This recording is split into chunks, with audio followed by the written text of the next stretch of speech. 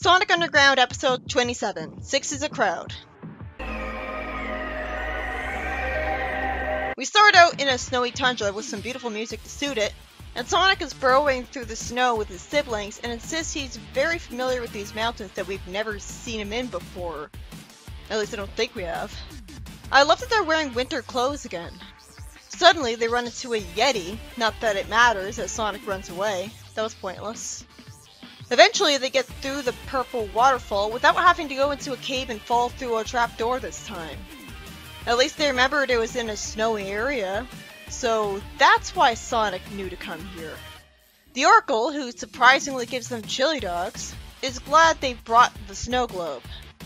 Sonic lampshades that he never gives a straight answer. If they knew this was a problem, why write him like that? So far, their visit to the Oracle hasn't helped them at all. He uses his magic to show them green light, no, not to take down Robotnik, but instead to teleport them away, with them saying something about seeing their own future. Sonic flies with the medallion and says that it's coming from this way, and he runs with them to go to the good future he was destined to create, which has hover cars and shiny white buildings. Clearly not looking like an evil place at all. So there goes all the tension of the show, because we know for a fact that the heroes succeed. Unless the Oracle sent them to a simulation of the future. Sonic is happy to see a statue of himself, but he wonders why there's a bulge on his body. It must be because of all the chili dogs. A woman gasps at seeing him and backs away, bowing. Sonic says his coolness precedes him, and I immediately assume that the twist is that Sonic is feared as a villain. Well, after all, why would she be scared, and how did he not notice that? Sonia looks menacing in her statue. I love this episode already, but seriously, how does she not immediately get suspicious? Then we see a chili dog vehicle move around, and Sonic goes up to it. The chili dog stand guy says he can eat all he wants free of charge, looking scared. And for fuck's sake, we see another Robotnik! And he sees all three hedgehogs in binoculars and without their bodyguards. Because apparently they're pathetic enough to need bodyguards. What? Why is there anyone like Robotnik here? This is tedious. And the chili dog owner shoots Sonic so that he can't move. This is confusing. Why would it look like a good future if it's ruled by dictators anyways? Sonia whirlwinds and steals a ray gun that she should always have to paralyze the robots and free Sonic, and Manic drums. Seriously, why would the place look so nice? They see a Robotnik with a wig corner them and kidnap them as they're paralyzed. He calls Sonic sire and says that the revolution is over. Manic jokes, and Robotnik says that Manic took away their money, Sonia took away their freedom, and Sonic took away the music. I doubt that. He's just joking, right? They clearly ran out of ideas for what Sonic would take away as a dictator. Maybe if he said, you took away our chili dogs. But other than that, that doesn't make any sense. Manic is a thief, and so he gets money. I get that. And Sonia could be a control freak. But Sonic? What would he do? What would he take away? He says that his freedom fighters shall live free, even though we never see any other freedom fighters with them, unless he's talking about his robots. And he's talking as if he's a hero, even though he intentionally gave himself black and red eyes. Either that, or in this alternate dimension, he was forced to have black and red eyes by villains in the hopes of making him not trusted anymore. We see Anti-Sonic say to destroy Sector 3, and Anti-Manic says to double the taxes in Sector 9, and Evil Sonia says to throw someone in the dungeon for some reason. Sonia says that her twin's gown is so last season. Either in this dimension, that's not true and it's up to date in the fashion, or, well, why would it be true? Why would her more fashionable, like fashion-obsessed self have a last season gown? Robotnik realizes these are the good guys because he sees the evil twins on live camera footage. And because the heroes play music, well, for no reason at all, their evil twins hate music. That's the one thing about them that's utterly stupid. It just tries to make them look evil in a lazy, stupid way. Otherwise, these are the perfect evil twins. Like, these are the best versions of the evil twins and the main heroes in any continuity. Because they're like them. And it makes sense for them to turn out this way. Sonic decides to impersonate his evil twin, as Sonia says the robots to just open the gate already, and Sonic fires them. I can only guess that the robots were just confused that Sonia was outside and not inside like she was supposed to be, and that's why they took so long. Anti-Sonia gets mad because her servant stuck her with a pin. It makes sense that she would be afraid of getting stabbed by it. And because a poor person begged Manic for money, Manic says to put him in chains. The poor person is only there for the sake of making Anti-Manic look evil, because why would anybody go ask these people for money? Then Anti-Sonic yells that these were the worst chili dogs he ever tasted and orders the chef to be imprisoned. Once again, this is only happening to make him look evil. Huh? Wouldn't chili dogs sold to royalty be amazingly tasty? Sonic lets the guy go, and takes advantage of the opportunity to be a dick again by telling the robots they're fired, and so are all the other guards. Then he greets Anti-Sonic, calling him cousin, and stomps on a plate to steal his chili dog. Anti-Sonic is scared and stunned at seeing him, and when he's told that he's what he should have been, he calls for the guards instead of asking how he could possibly exist and where he came from. Sonic challenges him to a race. Anti-Sonic hides a ray gun behind his back to cheat, obviously planning against him. Anti-Sonic shoots him with a paralyzer after letting him run ahead, being pretty smart. He's kind of looks smarter than Sonic because Sonic didn't think he'd do that, but how is he supposed to know he'd even have a paralyzer with him? He stays in the palace all day. Why would he be holding a gun at all times? We see Manic stealing money bags. Which one is this? He looks just like Manic. Aside from the Anti-Sonic, they all look the same. Manic looks scared at seeing the machine suck up gold coins and jumps on them, telling it to stop. Why? Oh, he calls for the guards, so he has to be the evil one. And Manic is the one in the machine. So where'd that machine come from? How'd he operate it? Manic says he doesn't. Anti-Manic says he doesn't steal from the poor. Manic says that he doesn't steal from the poor, and Anti-Manic says that he doesn't steal, he taxes. Manic smirks, saying not anymore, which is charming, and he vacuums him so he gets stuck.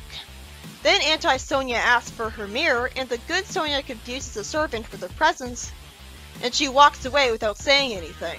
I guess she doesn't want to get in trouble. Sonia stands in the fake mirror on the other end, and somehow Anti-Sonia takes 1 trillion years to realize it's not her in the mirror, considering that Sonia's dressed in a different outfit. This is stupid. Anti-Sonia faints in response to Manic's presence with the machine. I love that Anti-Sonia has a different outfit, and Anti-Sonic is kind of chubbier because he eats chili dogs. Then he says that he called his guards, but wait, Sonic fired them. They shouldn't show up. Kentobor frees Sonic by using a ray gun, and the Sonics start racing. I know he's not called Kentobor, and they're not called Anti, but fuck it. I like the names, and I like the concept in Archie. Anyway, Sonia wishes that she could show the evil twins what it's like to live in the underground. I immediately assumed that this would happen. Kentobor says that they're so arrogant that they haven't left the palace in years. Sonic decides to give his evil twins a tour to show them what their city is like. Years of their taxes put some people out of business. As the truck goes down the road, the evil twins look sad at seeing the slums they helped create. I love this episode so much! This is awesome! Anti-Sonia sees a poor kid who's only here to make her feel sorry for her, and she wells up with tears and gives her some gold. Which, I guess, would that make her get mugged for the gold? I hope she has enough time to sell it to someone first, but that someone could just beat her up in exchange for getting the gold for free. I mean, they never left the palace, and really they're just spoiled children, that's all. It's not like they're complete psychopaths who kill people for fun. They well up with tears and show compassion, and Kentobor says that there's one more place they need to see. They walk in a park where anyone is allowed to sing and play music, basically the knothole. Sonia says that she used to play and sing when she was younger, and so did her brother. which one? And Kintobor says that he remembers that and laughs. Cause he remembers... Anti-Sonic tells his audience that they're gonna have peace and prosperity from now on, and chili dogs for all. And everyone forgives him, apparently. I mean, technically they're not evil enough to be proper evil twins. This was really easy, but I like getting to see this. They're not total cliches. The heroes run off as I wonder how the audience would forgive these tyrants so easily after years of tormenting. They stop because they hear Sonia's mom's voice. What happened to Sonic's mom in the Antiverse, by the way? She died, I guess. And their father too. Elena says she's proud of them and she loves them, and a hologram of herself that she thought to bring here for some reason. And she still doesn't apologize for ignoring them or explain why she's doing this to them.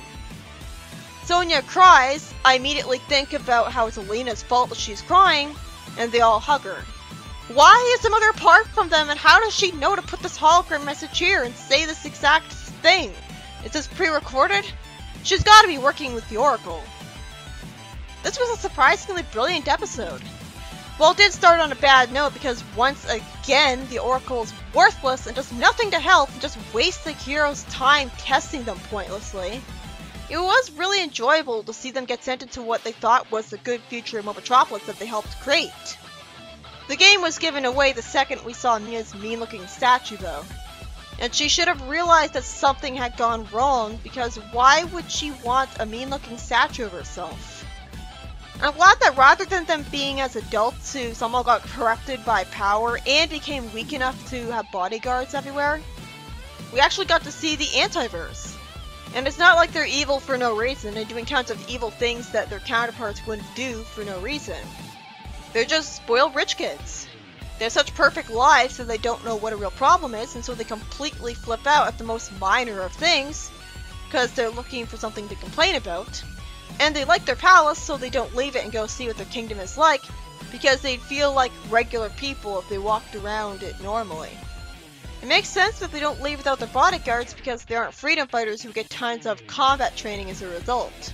And plus, Kintobor is always after them. Anti-Sonic is chubbier because he just sits around eating chili dogs and did that his whole life. So even though he knows he can run just as fast as Sonic, he eats more. I guess he's fine with just running around the palace because it's so big. So he doesn't need to go outside. Anti-Sonia has a beautiful princess outfit, having the materialistic fashionista thing in common with her. I really hate that she didn't immediately know it wasn't her in that fake mirror. Because she'd know what she was wearing, and she'd know that it looked nothing like her outfit. And plus, there was no way they'd both move in the exact same way at the exact same times and thus be able to mime each other perfectly for all that time. That's a really stupid gag, and I hated that in Sonic Generations too. It was just complete padding. But that was just a dumb gag. All the proof that rule of funny is never good storytelling. Anti-Manic was the only big problem design-wise because he looked exactly the same, when he's the one who grew up rich. So he shouldn't still be dressing like a poor rebel kid. And the idea that they all hate music and ban it is complete bullshit.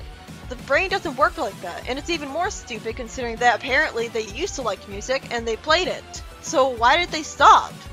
Rich people had music, the piano and stuff. And why would Anti-Sonia's servant try to stick a pin on her? Was she new and Anti-Sonia was too stupid to just tell her what not to do? I guess so. I guess she had just fired her old servant for a stupid reason. But sometimes it seemed like the evil things they did were arbitrary. Why was that poor person even there? Anyways, it was really brilliant and subversive that when the evil twins were shown the slums of their city and saw a sad poor kid, they actually started crying and had the same amount of compassion as anyone would.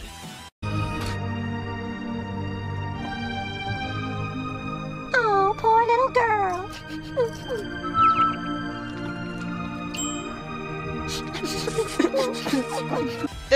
They're just spoiled rich brats, not completely pure evil.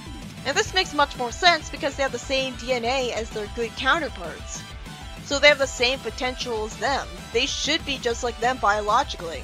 And the only difference is that they had a cushy upbringing. I guess their parents died and that's why they got all the power and went nuts with it. They had no parents to have the time to guide them correctly.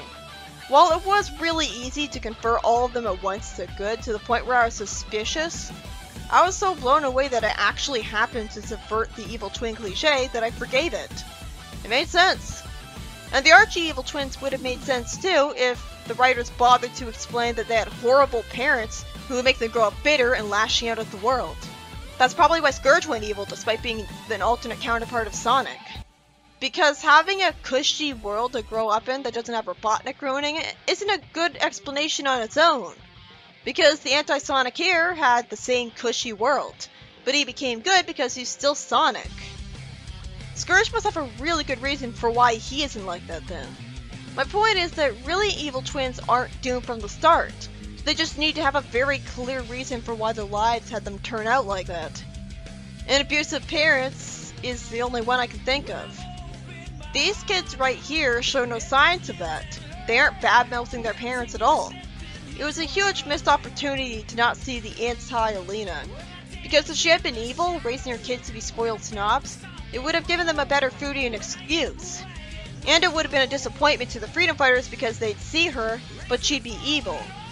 So even though this is a filler episode, though what episode isn't an episodic show, I still ended up really liking it, and it's probably going to be my favorite of them all. I was not expecting to see evil twins in a Sonic continuity ever again. I'm glad it wasn't just about showing the heroes the good feature they made so they can waste time in it, and it's making their victory even more of a foregone conclusion. I saw Kintobor and I started wondering if Robotnik had a son in the future who looked just like him because laziness.